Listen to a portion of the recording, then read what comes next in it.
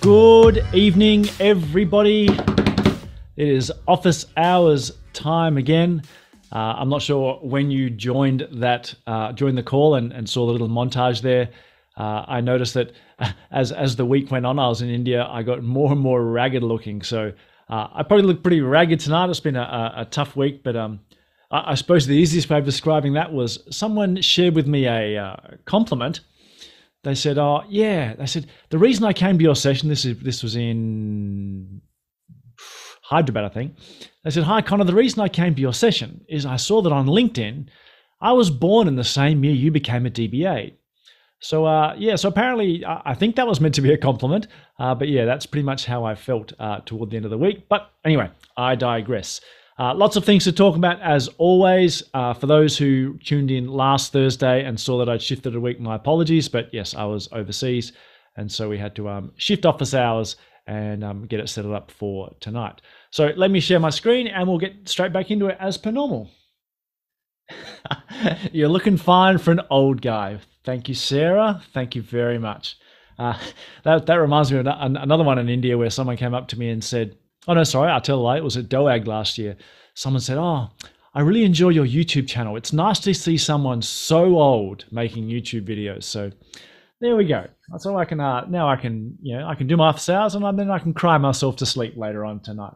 But as I said, sing out in the chat line if you obviously have any questions or comments as we go today, and we'll see how we go. So let me just adjust my screen so I can see everything I need to see.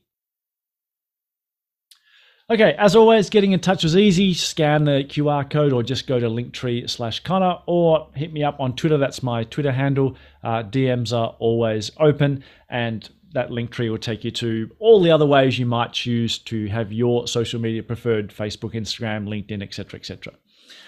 As I always say, if you're new to the call, no need to adjust your set. The slide content normally appears at the left or down toward the bottom, such that when we make this into a YouTube video, it becomes a little bit useful. And as I always say, there's nothing worse than having the speaker's head covering that critical piece of code that you are hoping for. So we do it this way such that hopefully the resultant video comes out usable as well. As always, I like to do a little bit of bits and pieces as to what's been going on and what's been coming up. This is the big one. You probably, unless you've been living under a rock, you would have seen that we've now sort of shifted on SQL Developer. Fantastic product's been out for 20 years as a Java platform. But let's face it, probably the dominant coding IDE in the world is VS Code, not for itself, but the fact that there's like a bazillion plugins for it for just about any language and tool you have the need for. And we've followed suit. You can now get SQL Developer for VS Code. It literally is fire up VS Code, search for SQL Developer, and install the extension as you're off and running. So yeah, so give it a go. It's going to be a continuous work in progress. The fact that it's now an extension means we can roll out updates incredibly quickly and efficiently. So the first cut, you'll see all the basic, the fundamentals of object browsing, the SQL worksheet, etc. But as you know, over 20 years, SQL Developer, the Java tool, has grown to be an incredibly powerful set of facilities, and those facilities will piecemeal make their way into VS Code as well. I got back from India last week, had a week in India for a series of events. One of them was Cloud World in Mumbai. Fantastic event, literally 3,000 people. They had a big O at the start there. They also had all sorts of, I took the plushie was there. You notice the plushie is wearing the Indian traditional dress. My friend Sai put that on, and we called him Oris Swami. And so we had the Red Bull stand and all that normal stuff there. So fantastic event. And the reason I want to put that there is because there are other Cloud World events perhaps coming near you. The next one off the bat is Cloud World in London, and yes, they are free. So even if you just want to go along and have a fantastic lunch and network with people, it's still worthwhile you're going, but obviously there's a whole stack of quality sessions as well. I think there's about 40 or 50 sessions at Cloud World, of which 10 to 20 are database and developer focused. So lots of goodies there, but even if you didn't go any sessions, you could actually get lots of cool stuff just by going along and meeting your peers. So check out Cloud World in London. Funnily enough, in terms of actually what's coming up, I would call it, call it a little bit of a dry spell. And what I mean by that is what tends to happen is generally March seems to be a relatively quiet time for conferences. It's almost like from April through to the end of the year, it all ramps up. And so, yeah, so the one that stands out at the moment is Apex Worlds coming up very shortly. You can see they're just toward the end of March. If you're an Apex person or just general database development person, check out that. I've been to Apex World in the past. Really fantastic event held by the Dutch user group. So yeah, check it out, and it's coming up. So what I did last week, I did this thing called the AIUG special events. I went to Delhi, Pune, Hyderabad, and Bangalore. We ran lots of cool events, lots of selfies, lots of fantastic people, lots of fun there. A really good, popular event. And the reason I dwell on that is as I always say, support your local user groups. They've been doing it hard since COVID, and the more we support them, the more attendees we get at these conferences. The more attendees we get at the conferences, the more speakers we get, and the more speakers we get, the more sponsorship from Oracle, etc. So it's like this continuous loop. You put in, and sponsors come running. You get better content, and you get more people, and the cycle continues. So please get along to your local user group events, and we can build our community continuously. Okay, what do we got to talk about tonight? I list them here in bullet points in no particular order. We got date functions, the merge command when it comes to partitions, a SQL transpiler, a 23C feature, better LOBs in 23C, the access and filter operations, automatic transaction rollback, a 23C feature, and data pumping, a single table space. So the 23C ones pretty much came out of last week in India, where I did some talks on 23C, and afterwards we would have free Q&A, and these are a few that came out, and I didn't have answers for them immediately, and so I said, come to office hours next week, and I'll answer them in more detail. And the other ones are just questions that have been submitted over the past few weeks or so, which I like to talk about on office hours. As always, let me move my chat so I can actually see it in case you need to talk to me. But as always, yes, chat line, Q&A, and we'll jump back and forth between demos and slides and see how we go. So the first one is access versus filter. I understand the difference between access and filter operations, but sometimes the optimizer seems to switch between them for no apparent reason. Can you explain this? And we'll have a crack at it. So the first thing is, let's talk about what these two things are. When you see them in an execution plan, the term access normally means we access a subset of rows using an index. We probe the index to directly get a subset of the rows in the table. A filter is with a set of rows, whether it's already been subsetted by the access command or whether you're just scanning the entire table, is a filter is effectively a check against rows as they become candidates.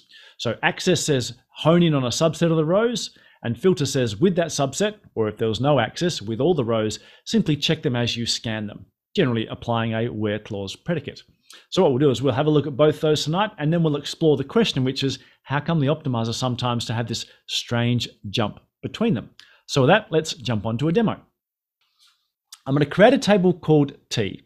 It's a copy of DBA tables, around about 40,000 rows or so, but I've chosen a where clause here so that I only get five distinct owners. So I've got the sys, system schema, Scott HR, and Apex 23.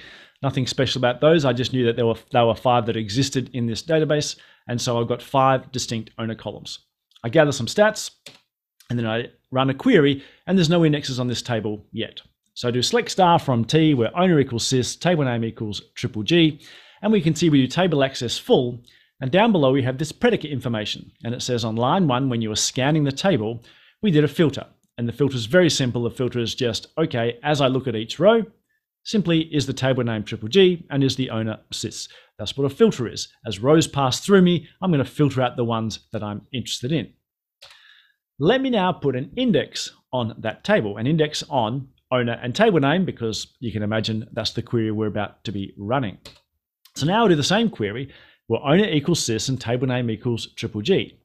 The plan has changed. We've now changed to using an index. And it says line 1 is table access by index row ID batched. It's a batched index lookup, but the key one is line 2. It's an index range scan. If we jump down to the predicate information, you can see it says I'm doing an access as opposed to a filter.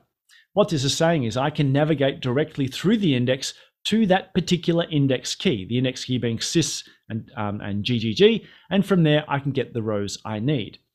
I don't need to do any other filtering because the only two predicates on this query are owner and table name, and that's what the index is on. So I'm only doing an access. That'll get me straight to the subset of rows that I require. It automatically does the filtering, so to speak. If I was to add a third predicate, so now I'm doing owner equals sys, table name triple G, and table space equals TS. Well, table space name is not in the index. So now we have the combination of the two. You can see there in the plan, it's still an index lookup. But on line 2, down in the predicate information, we've done access. We've narrowed the set of rows across all rows down to just those with owner equals sys and table name equals triple G. With that subset of rows, I can now apply a filter. Now I can only apply the filter at line 1, which is when I go back to the table to look at the data, because table space name is not in the index. So effectively I now get that subset of rows from the index, with that subset of rows, read the tables, and now actually filter to get the final predicate applied. So we can see we can have access, we can have filter, and of course we can have access and filter all in the same query. That all makes sense. Similarly, if I augment the query a little bit, and now I'm saying where owner equals sys and table name is in F and G. So now I have sort of an OR. You can see I've still managed to do it with access. You can see down at line 3, it says access owner equals sys. So come in through sys and then probe for the table name being F or G, but it can all be managed through the index lookup. And if I extend that to 3 values, it also still uses access. Extend it to 4 values, it still uses access. And you'll be see where I'm going there as we continue on this demo. Even with 5, nothing required a filter. I just did the whole thing via an index because owner and table name were in the index. So that all makes sense. Everything's working totally fine as you'd logically expect. So Hemant said, I like that all my demos are quickly rerunnable with a cleanup. I would love to say that, I wrote my scripts just like one and done and they work like that. No, they get iterated through many times before office hours starts to make sure that I'm not going to get myself in too much trouble when we run them. But I appreciate the compliment.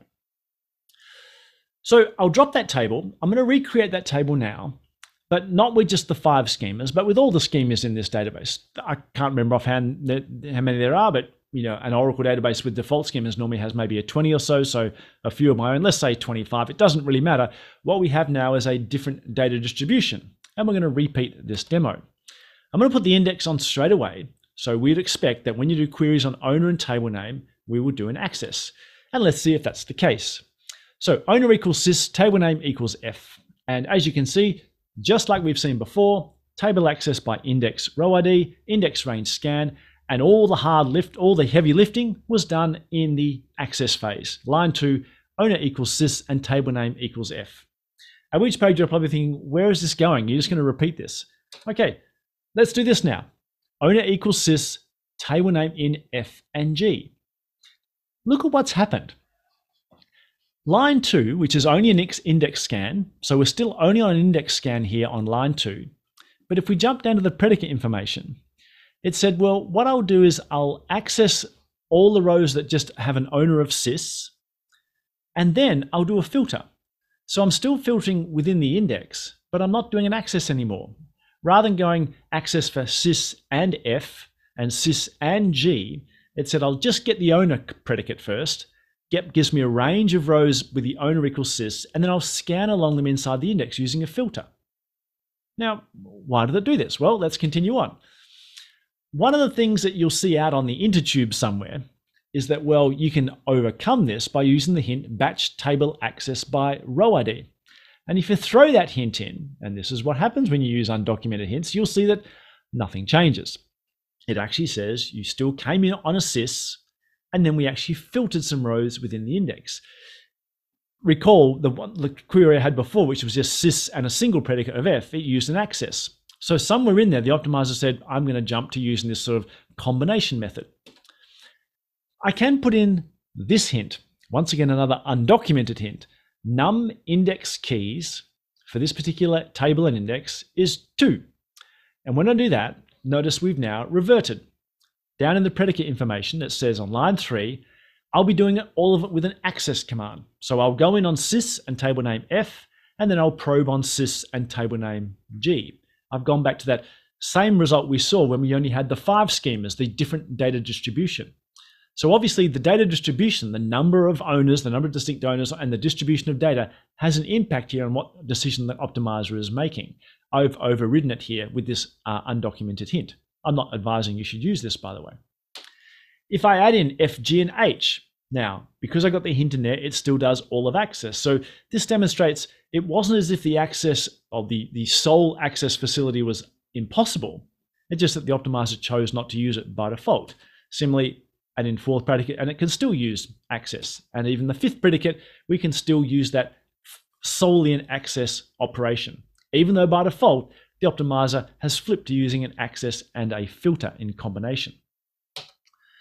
Now, I want to stress here that number 2 in the number of index keys wasn't related in any way to the number of entries in my in list. If I jump up num index keys and say a value of 3, you can see there right down at the bottom at the hint report, something that came in 19C onwards, it says that is no longer a hint that's going to be used. I've got unused. That use stand there says I'm unused. I'm not using that hint. So 3 is actually not valid. And you can see we actually went to this interesting thing. We used the access, but we didn't actually use this hint. So we get this sort of interesting combination of the two. Let's go back to the slides. So what's going on here?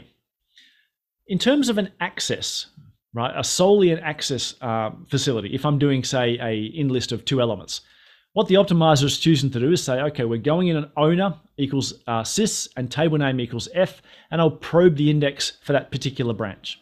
Then I go another probe on sys and g, because they are 2 closely related but slightly separated index keys. When it flipped over to using an access and filter combination, it did something like this. It said, what I'll do is I'll just come in on sys. That will give me a slightly broader range of index keys to search through, and then I'll simply use a filter to find the F and the G. So diagrammatically, that's the different thing that it's actually gone on there, and that the optimizer has made that decision. Ultimately, what I'm saying is you shouldn't have to worry about this. Yes, you could override it with undocumented hits. I would never recommend undocumented hits. It's just a bad idea. But it's just worth knowing that the concept of if all the predicates are available exclusively by the index, that does not mandate that the optimizer will use an access facility only. Even if the only predicates are index columns, the optimizer can choose an access. It can choose an access and filter combination. I'd be very surprised if it would use just a filter combination, because typically that means it's not going to bother using the index at all. But yeah, some interesting observations there made by one of our customers, and I thought I'd explore it. Let's have a look at the Q&A. Oren has pointed out, in a sort merge join, the second branch always contains both access predicate and filter predicate, both with the same condition. Can I explain the rationale for this? No, but I will find out. I'll speak to Nigel, our optimizer PM, and let me note that down, and we will actually bear with me while I cut and paste that, because I'm always worried about losing my Zoom information at the end of the session.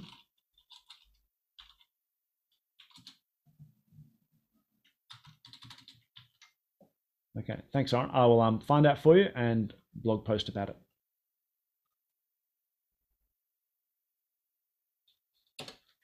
Okay, so hopefully that's access and filter done to death. Okay, 23C time. Automatic transaction rollback. I saw that in 23C, someone can have a higher priority for a lock on a table, in fact, a table row. What happens when 2 different priorities are competing for the same lock? So I went back and forth with this customer a little bit more to actually understand what they were talking about. And so by way of background, in 23C, when you compete for a row or compete for a resource, by default, like all versions of the database, everyone has the same priority. But sometimes that's not what we want. And in 23C, there are actually 3 priorities we have on offer. There's low, medium, and high. So I'll show you the standard example we've been doing first, so you understand how the facility works. And then we'll see an interesting byproduct of because of the fact that you have multiple priorities. So let's give that a go. So to demonstrate this feature in its base format, right? And this is a really cool feature because it reflects the real world. Let me do a simple demo. I'm going to create a user here called Lazy Connor. That's me, and we'll get to why I'm lazy shortly. And I've got another user here called Daily Payroll Batch, the program that runs to pay all the employees in your organization. Would you like to have a guess? Who's more important in this organization, Lazy Connor or the daily batch run, the daily payroll run? So they're both going to have access to the scott.emp table. And let's now create some problems. I connect as lazy Connor, and I'm lazy, so I do an update on a row. I update employee 7369, and because I'm lazy, I look at the watch, I go, you know, it's time for lunch, and out I go. And of course, what have I forgotten to do? I haven't ended that transaction. So let's flick over to session number 2.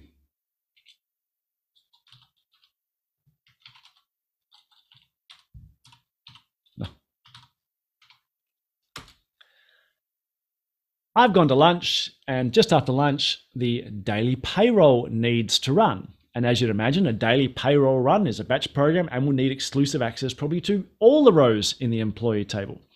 So they come on, and in this case, I'm just doing one particular row, but it could be all the rows. I've done for update no wait there because, as we know, because of a lazy Connor who's gone to lunch, I can't get a lock. So no matter what happens, the daily batch run has now just crashed because of some guy who forgot to commit his transaction. That's very frustrating. So let's roll that back. Let's see how we solve this in 23C. In 23C, we can have these parameters. In this case, I'm setting the auto, this is one of the longest parameters you'll ever see, txn auto rollback high priority target wait target equals 20. Now, the name of the parameter isn't too important, but let's come back. Let's remember that 20, that's critical here. Let's now redo the demo. I connect as lazy Connor, and I'm still lazy, so this time now, because I'm just your average user, I'm going to change my priority. I'm going to say, for me, this session, my transaction priority is low because I'm not an important person in this organization, and as we've seen, I'm a risky person because I go to lunch without committing my transactions. So once again, I lock the same row, and once again, I think, it's afternoon tea time, I'll go grab a coffee. So back to session 2. This time the batch run comes on. It says now I'm an important session, right? Because as you imagine, daily payroll is a pretty important thing. Let's turn timing on and start doing this update. Now, as you can see, a couple of things to note here. Number one is, even though I'm a low priority, nothing stopped me from getting this lock. I could still get that lock. It didn't stop normal operation. And over here, I still have to wait for the lock. It's not like, because I'm a high priority, I just managed to get locks no matter what. I have to wait because we're hopeful that lazy Connor will actually do the right thing and commit. But the key thing here is notice the amount of time it took. Eventually, I got the lock. And how long did it take to get the lock? 20 seconds. You can still now see what that parameter value means. If I'm a high priority transaction and I'm trying to get a lock from someone with a lower priority transaction lock, then I'll wait up to 20 seconds before I will just take over. Right? And that's pretty cool because I wanted this to happen. The daily payroll should not be impacted by lower priority people. Now, if this person managed to get a lock, what happened to lazy Connor? Well, we killed them. Very simple, right? That's how it works. If you're a high priority session and a low priority session has got your lock, we terminate that session in order to release its lock. P1 cleans it up, and then I can get the lock. So I think this is a very cool facility. Now, the question that came in relates to what happens when you have a mix. So let's introduce a third person. So we got lazy Connor, the daily payroll, and now we've got sleepy Tom. So we've got 3 people. As you can imagine, lazy Connor, low priority person, sleepy Tom, probably not as important as the daily payroll. He also gets access to the scott.emp table. Now, I'm going to go in as a DBA again and set the medium priority. Now, in this case, the medium priority wait target is 10. So in this case, go with me here. This is a bit counterintuitive. You might think the high priority target would be lower than the medium, but I'm going here to see what happens when we start having a clash between who should take priority. So the medium wait is 10 seconds. The high priority wait is 20 seconds. So in this window, I'm going to connect as lazy Connor. I'm still a low priority, and I take a lock. Now this time I'm going over to session 3, which is over here.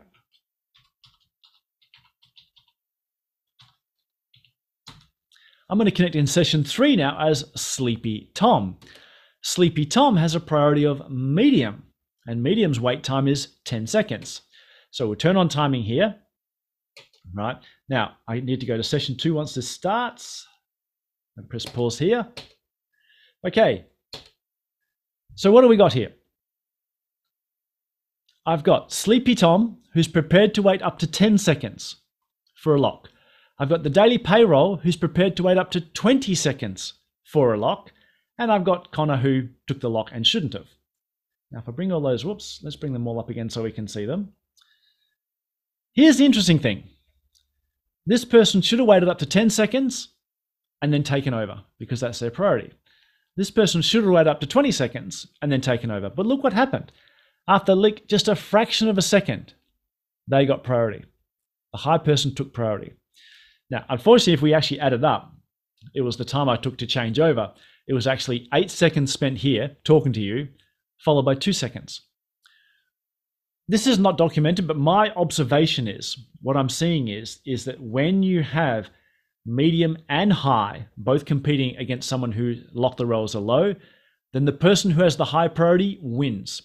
When effectively medium or high, they both sort of hit some timeout, the lowest timeout, and they go, okay, who's waiting? Highest gets it. Just let me check the chat. Hey, Jared, you're on. How are you? Okay, quick answer to your question, then we're back to the video. So Hemant said, kill transaction and disconnect, not just kill current SQL. Yes, we kill the actual session, kill the entire session. My guess is we did that because we're just worried about what would happen if we actually killed just that particular transaction and then let them continue on. They might not detect that error, etc. So I think we just hose the entire session to make sure that any mess is cleaned up. That's my guess. That's it. It's not current anymore. I guess it's in the past. Joe said the SQL may be part of an transaction and don't necessarily have in the session. There we go. There you go. Jared answered my question. I should have read the chat first. But yeah, so it's this interesting timing situation where I think what happens is, my observation is that the moment we see that someone of any higher priority is waiting, is stuck, when that timeout expires, we say, okay, who's the highest? Who's the highest in the tree? If there's some mediums and some highs, we're picking the high. And so the high wins out no matter what. And as you can see, our sleepy Tom here is still actually stuck. He's actually still waiting. He's never taken over the high priority person. So we'll commit them, which would actually then free up this person, etc. And we're all done. But yeah, an interesting scenario when you have multiple levels all competing for the same resource. If you don't want to see that, obviously, you would then choose to do something like make sure your high priority targets are always slightly less than your medium targets. But once again, I'd imagine this all is designed to avoid race conditions. The SQL transpiler. I saw something about a SQL, let me start again. I saw something about a transpiler for SQL in 23C. Does this mean that SQL is compiled to OS executable code for better performance? And the answer is no.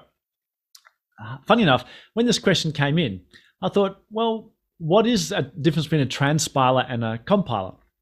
And a compiler is exactly what you saw there. We basically take some sort of source language and convert it to a lower representation language form.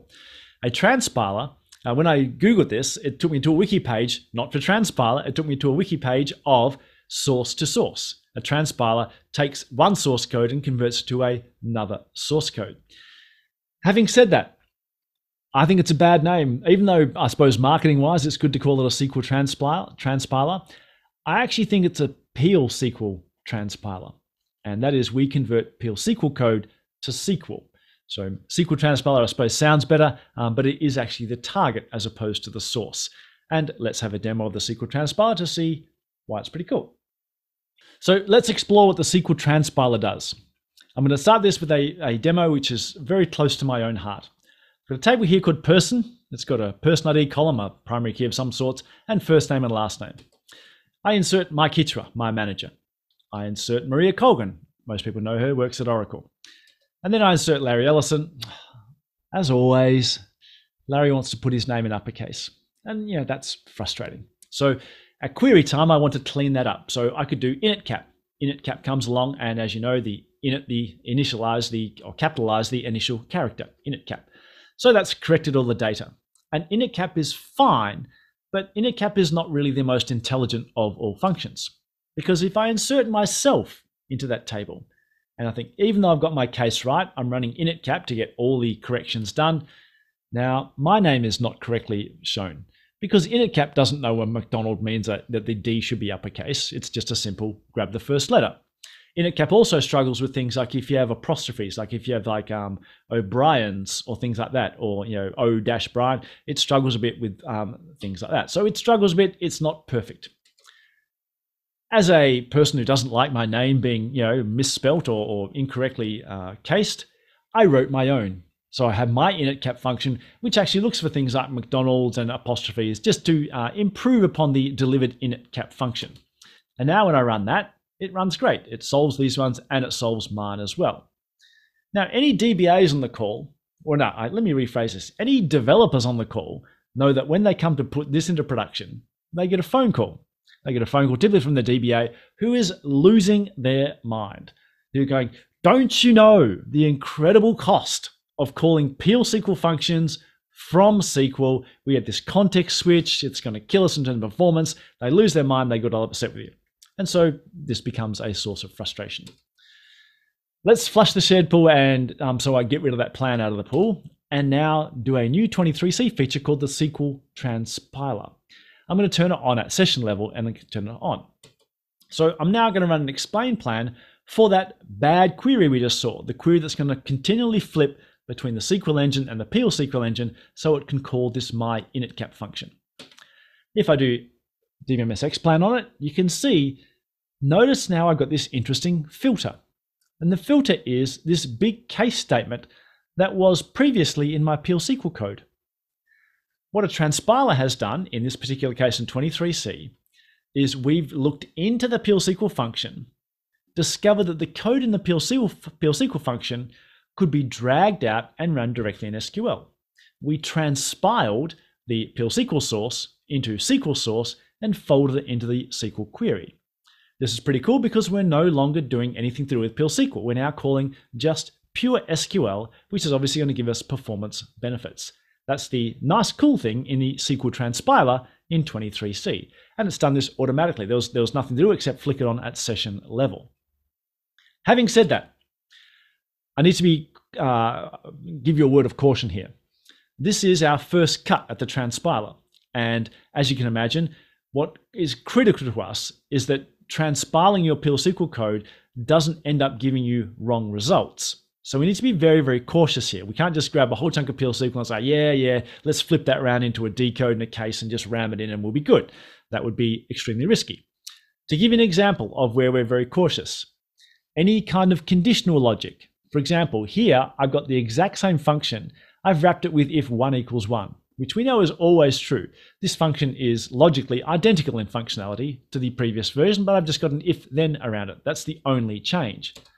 If I rerun my execution plan, notice we didn't transpile. I'm now still calling my PL SQL function because we were not prepared to take the risk because we saw a conditional piece of logic in there. Yes, we could easily convert that conditional piece of logic to a case statement, but as you can see, we're being very, very cautious. We want to make sure we never give you a wrong result. This facility, I would imagine, will evolve over time. The list of restrictions on what you can do with transpilers is documented. It's in the docs there, and one of them is conditional logic like that. So it's very much designed at those functions which are just simple. People generally build these utility functions because they wanted to take some complex code and put it into a simple function name so their code looks neater. But it's very much designed at that kind of use case. I suppose what I'm saying is this is really aimed at those systems where, as I said, they've grabbed a lot of little sort of complexity, pushed it into functions in terms of coding modularity. And transpiling is about, can we automatically still give you the benefit of having that modular code, but under the covers, drag that code into the SQL engine to make it more performant. It's effectively something that happens silently in the background. If these are utility functions that you've written yourself and you have control over the code base, then it's probably not for you, because transpiling, as we said, it has to be extremely cautious as to what's going on here.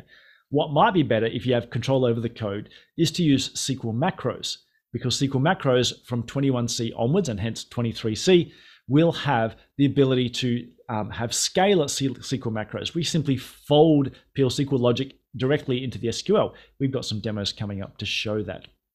So yeah, I suppose to summarize, if you're looking at sort of getting automatic performance benefits, look at using the transpiler if you don't have control over the code. If you have control over the code and you're on 23C, then SQL macros in the scalar form may be the way to go. Date functions. Hope we're all going strong. My voice is starting to get a bit weary, but we charge on. We might even get all that stuff done tonight. In fact, speaking of SQL macros. Okay, here's a question that came in. So I think someone was hating on Oracle here. SQL Server has a myriad of functions to easily manipulate dates and times. Why doesn't Oracle have them? And I thought I'd leap straight into a demo to show you, I have to admit, some of the cool things that SQL Server has, which I suppose have evolved from the days of these facilities existing in Visual Basic and Excel and the various Office style languages. I think SQL Server simply picked them up along for the ride. But let's go with another demo. So I had a look, I went Googling for the SQL Server manual, and there's a stack of date and time functions, but the most common ones and the ones that seem to stand out were the fact that you can simply, rather than having to do toChar and toNumber, you can just do a day function to get the day out of a date. You can do a month, a year, where you can construct a date using parts. So if I got the year, month, and day, I can construct a day. In Oracle, we'd have to sort of do some concatenation, and they have a date diff. If I've got two dates, I can nominate. I want the difference in years, the difference in months, etc., etc. So the question is, can we actually exploit these, in Oracle? So my point is, yes, SQL Server has them natively, but it's trivial for us to build them in Oracle. So let's do them first, and then we'll explore how we can make them even more performant. So it's very easy to write these functions and use them yourself in Oracle. For a day, we simply toChar, toNumber on toChar the day. For a month, same thing on month, and for a year, toNumber toChar on the year. And we can test these out. Yes, it's the 22nd of February and it's 2024. And I'm very happy with that. At which point you're going, whoa, hold on a second. Context switching, PL SQL to SQL context switching. We can't have that, right? Well, a couple of things you might want to explore. Number one is, well, where was it? 12.2? Maybe 12.2, maybe later. We introduced a pragma called UDF, user-defined functions. And that pragma was, if you have a user-defined PL SQL function, its predominant use will be from the SQL engine. Let us know that via a pragma, and then what will happen is we can optimize the calling interface between the two engines. So to give you a simple example of that, here's a very trivial number function called F1 UDF. It simply takes the number and returns that number plus one. But I've got that pragma in there saying this is a function I'll use almost exclusively from the SQL engine. And I'll create the conventional version of the same function without the pragma. And let's see if actually this claim that we make here at Oracle that UDF functions will run better from SQL engine is actually true. So I'm going to run it 1,000,000 times. So you can see here I've got 1,000 rows from Joule times 1,000 from Joule. Cartesian product makes 1,000,000 rows, and I'm calling this function 1,000,000 times, just choosing the max because that way I don't get lots of rows. And it took 0.88 seconds. If I call the UDF equivalent, it's about 4 times faster.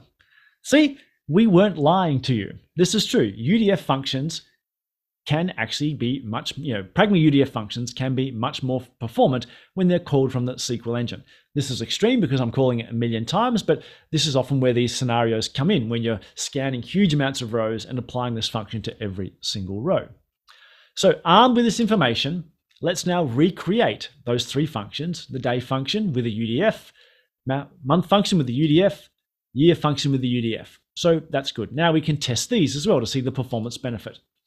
Because I've replaced these 3 functions now with pragma UDF, I'll create a year non-UDF, which doesn't have the pragma, so we can compare the performance between the two. So I'll run once again 1,000,000 versions of the year function with the non-UDF, and you can see it takes just about 2 seconds. Let's now see the benefit of having our UDF in there. And we can see that we don't really get any difference. Yes, UDF is a really cool pragma, but there's obviously some scenarios in which we don't get those perceived benefits of having the pragma in there. I was playing around with this a little bit earlier today, and it seemed to be the case that the sysdate, the passing of sysdate, seemed to sort of defeat any benefits of the UDF. So we're sort of back to where we were before, a little bit stuck in terms of these functions, even with UDFs, are not giving the benefits that we would expect. So we got that SQL to PL SQL context switching problem again. So if we can't use UDF, Is there a better option? And yes, from 21C onwards, and I would imagine most of us when we get to it'll be 23C, SQL macros in scalar form. These are huge. I think the scope for these is going to be incredible. Quick Q&A here. Rachel said, is Pragma UF available in 19C? Yes. I think even before. And Judith has pointed out the other bug I had as well. Thank you. Just making sure we cleared the queue. So let's recreate our day function, but now using a SQL macro. And what I've got here is that we're returning now no longer a number, we're returning a string, because a SQL macro scalar is simply grabbing a piece of text that will be literally injected, that's a terrible use of the term, into your SQL statement. So it's a SQL macro of scalar form, so it's going to be used as an expression, and we can see I'm returning the string to number to char dd. Same thing for month, same thing for year. I'm now going to grab that piece of text and put it into my SQL when I call it. So now I can actually call the day function and it does the same results, day, month, year, etc. I actually no longer have a PL SQL interpreted program. It's actually a piece of text that at parsing time is put into my SQL statement. And we can see that this thing is now enormously quicker than calling the PL SQL equivalent. It's now down to 0.3 seconds. Previously, well, 2 seconds at best. And that's for 1 million executions. Because we're no longer actually even referring to PL SQL. We're simply grabbing that text and putting it into the SQL engine itself. SQL engine, SQL macros, scalar level opens up enormous opportunities. Armed with this information, let's now construct the other facilities that are in SQL Server. Once again, very easy to do with SQL macros. Date from parts. If you pass in me a year, a month, and a day, all I do is effectively fill out the year to 4 digits, fill out the month to 2 digits, and the day to 2 digits, and put a to date around it. Date from parts, 2023-01-17 gives me 17th of January 2023. So with SQL macros, it becomes trivial to take these SQL Server functions and have them effectively natively running inside the Oracle SQL engine. Similarly, the date diff one. Date diff is actually quite a impressive function in SQL Server. You give me 2 dates and you ask for the difference between them, but you can choose the units. So in this case, I've got effectively, if they want the difference in years, then I'll return the year between these two things. This is another cool thing in SQL macros. This SQL macro called date diff is going to use other SQL macros that are previously defined. They can call each other, and it's just simply going to nest repeatedly those facilities. So date diff in years between sysdate and sysdate plus 500 is 1 year. Date diff in months is 16.48 months. I could choose to floor that or seal it if I wanted to. Date diff in hours, minutes, and seconds. Once again, just passing these parameters. All of these things are simply constructing text that will ultimately go directly into my SQL execution stream. That's very cool. And finally, this is one I had on my blog that I sort of include here because this is a really common requirement we have for the new timestamp data types, which is people say, show me the difference between 2 timestamps in terms of total number of seconds. Because in dates, it's trivial. You take away 2 dates from each other and you get a numeric, times it by 86,400, and the job is done. Unfortunately, for timestamps, you get interval data types, and taking an interval and converting it to seconds requires several extract functions. The cool thing with a SQL macro scalar is you can just put that into a SQL macro, and now you have this native function called elapsed time, and the job is done. There we go. Elapsed time between systimestamp and 123 minutes from now is 7,380 seconds. So all very cool. I just dropped these to make sure my database is left clean. As database 23C comes out, because I assume most of us are not on 21C, SQL macros of scalar is going to let you port just about any function that's available in other databases into the Oracle database simply with a piece of text. And not that I'm trying to sell you anything, but one of the cool things that is it makes your data migration and code migration things that much easier. Because if I've got code written in SQL Server, like things like T-SQL, or I've got things written in Postgres, then a lot of those functions can simply have a SQL macro equivalent, and you don't have to do a great deal of code migration. So some really cool stuff coming in 21C onwards with SQL macro scalars. Oh, as I said, SQL macros will be a game changer. Okay, 12 minutes left.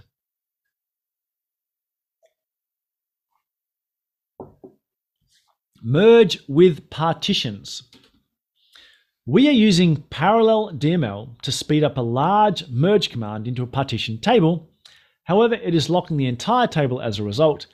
Can this be avoided? And we'll do a demo here. The key thing here is there is a subtle difference when it comes to table versus partition level locking, depending on how you phrase your DML. So we're going to do a little demo here to show you some of the things you can do to make sure you can maximize the availability of your table if it's partitioned while you're doing DML. Okay, I'm going to create a table called T. I'm going to partition by list automatic because I'm just a lazy typist.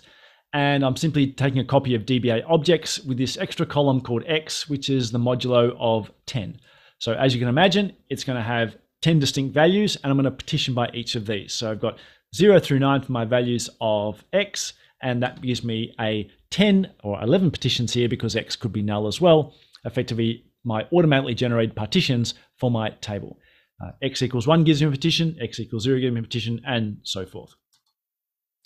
I'm going to have another table called T1, which is partitioned almost identically, except the values will be tenfold. So the distinct values are 0, 10, 20, etc. Just so it looks a little bit different, but same thing, 10 partitions in here.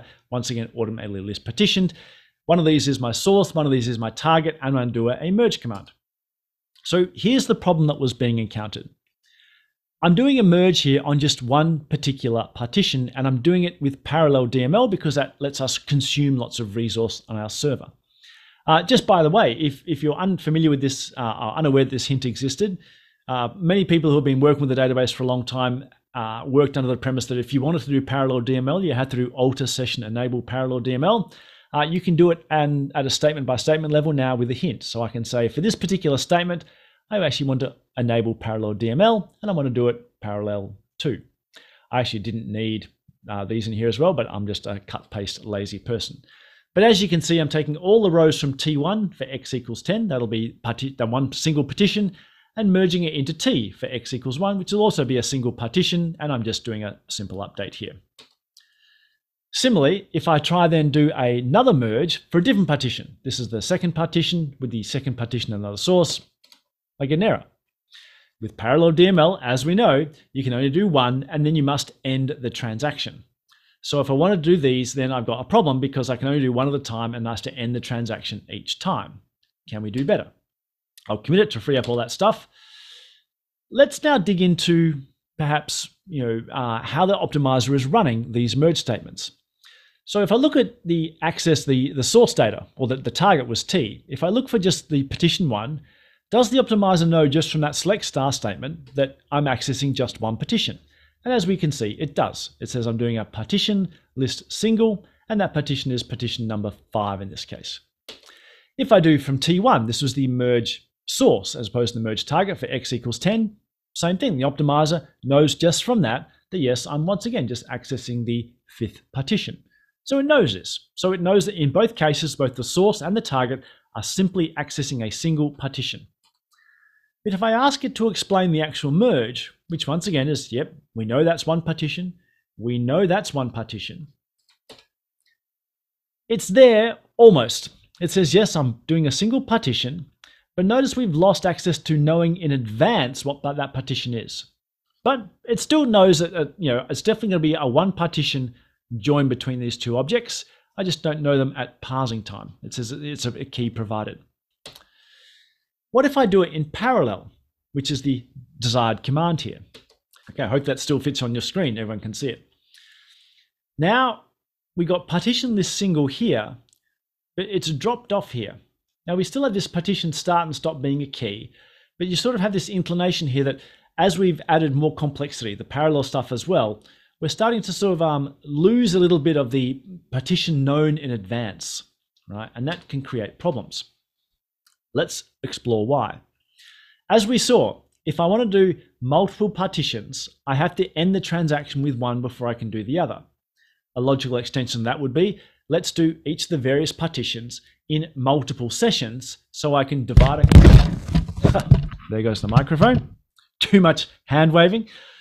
So I can, let me start again. What was I saying? Yep, so if I'm I want to get this economies of scale of doing merges on multiple partitions, and I can't do it in a single session. Maybe I'll run multiple sessions, each one doing a particular partition. So in this case, I've got partition, the first partition where x equals 1, and then I'm going to go to session number 2.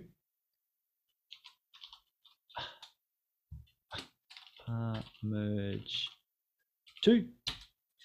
And I'm going to try do the second partition. So as we saw, these two things are accessing totally separate partitions, yet notice this one is stuck.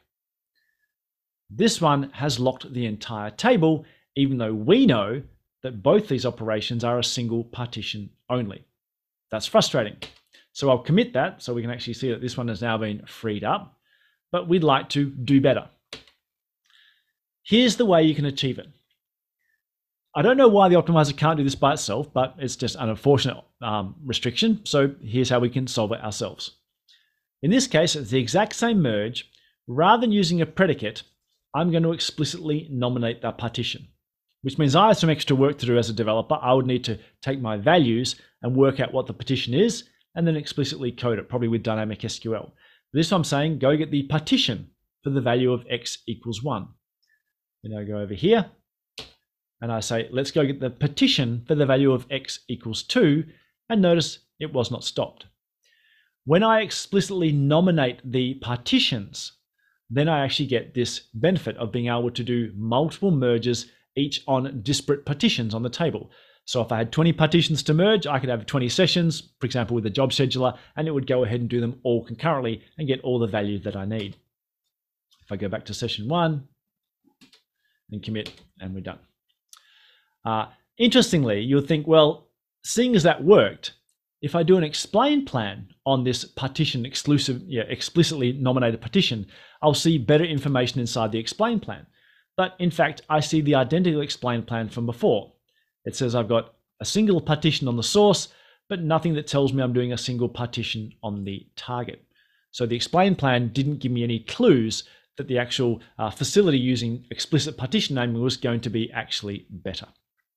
So as I'm saying, some care is needed, and just looking at the explain plan might not be enough to know that you'll be able to actually get these concurrent merges running for different partitions.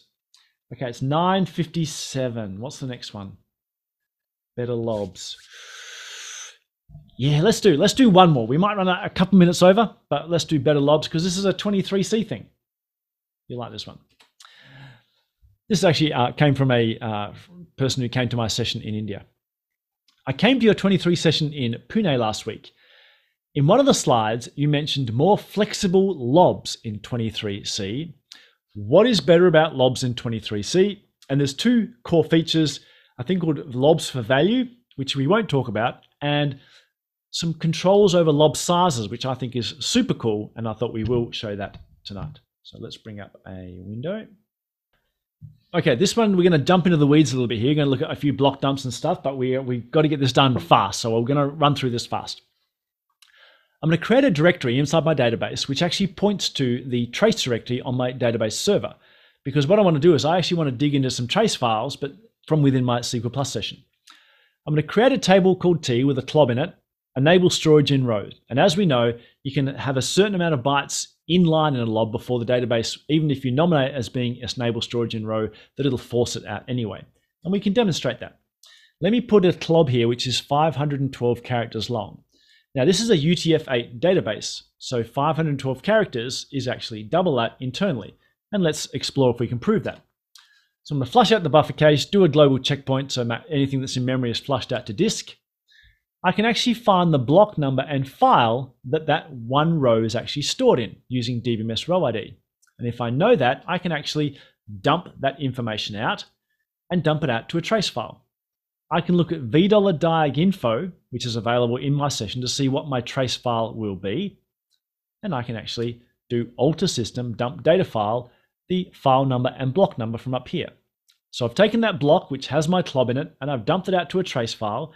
My trace file was also stored in a directory which I previously named tracedir. So I can actually run a select star from an external table, which I dynamically create on the fly using my trace file name. And I'm only going to look for entries that look like this, which is the information I'm looking for in a block dump.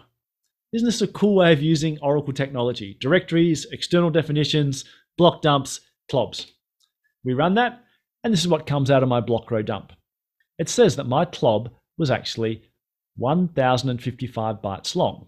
This makes sense because it's 512 characters. You double that because every clob is stored as 2 bytes in UTF-8 because it's stored in the UCS2 character system. And we get a little bit of overhead as well, so it's a kilobyte in size. Okay, let's now do the same demo, but I'm going to make my clob now 2000 characters in size. Go through the exact same thing, flush it out, find its block, find the trace file, dump it out to the trace file, get my external table, spit it out, and notice it's no longer there. 2000 characters is 4000 bytes. The limit for a clob being stored inline is about 3900 bytes, somewhere in there. I can't remember the exact number, but it's in that vicinity. So you had this issue. The clob got too big, you wanted it inline, the database said no, and it stored it elsewhere. This is now just a pointer to where it is stored in a separate LOB segment. If I go look at this and actually query now, once again, the trace file and dig out some other stuff, you can see that a LOB locator is effectively here 38 bytes long, which was that value you saw earlier in. I've just pulled out a different piece of the block dump here to actually see that value. This is the cool thing that's coming in 23C. For a lot of us, we've had that issue where we say, well, all my clobs are going to be about, say, 5,000 bytes. And I know a block is 8,000 bytes long, or it might be 16K, etc. Can't I just have a bit more control? And now you can. In 23C, I can say enable storage in row, and I want to be able to have up to 8,000 bytes in line. I'm not now bound to that hard-coded limit of 3,900, and I think it might be 3,968, but this hard-coded limit of bytes. So I can actually nominate my own. So now I'll put in my 2000 characters again, which is 4,000 bytes. We just saw that would normally be flicked over into its own segment. Do the exact same thing, find my trace file, dump out the block, build it up, and there it is, stored in line. Once again, overcoming that previously hard-coded limit. Now, if I go too big, if I go 3,900, right, dump it out, right, that squeezed in. 3,900 came to 7,831, which is less than 8K. That squeezed in as well. If I went to say 4,000 or 4,100, remember that's characters. That would bump out to 8,200 bytes, which would overblow both my 8,000 limit and the block size, and we'd be back into LOB locator territory. But still, very cool, especially if you have particular requirements, especially in the world now of things like JSON and stuff like that, or unstructured data, which is, say, let's say in the 10K range. Finally, we might have a really good use for perhaps a dedicated 16K block size in a table space, so we could guarantee that certain large-ish LOBs are stored inline so they can be accessed extremely quickly as opposed to going through LOB segments and locators. And on that note, let's call it quits. I only went 3 minutes over. Thank you for hanging around very much. I know that there's a very cool Apex talk going on in office hours to speak. So thank you as always for your time. It's a pleasure having you here. My voice is held out. But yes, as always, love having you on the call. Thank you for your interaction. Thank you for pointing out any bugs in my code. I'll have to fix that. I'll probably re-record it so it works. And yeah, we'll see you next month in office hours. Until then, please hit me up on Twitter if you have questions and comments. Thanks for your time, and we'll see you next month on office hours. Bye for now, everybody.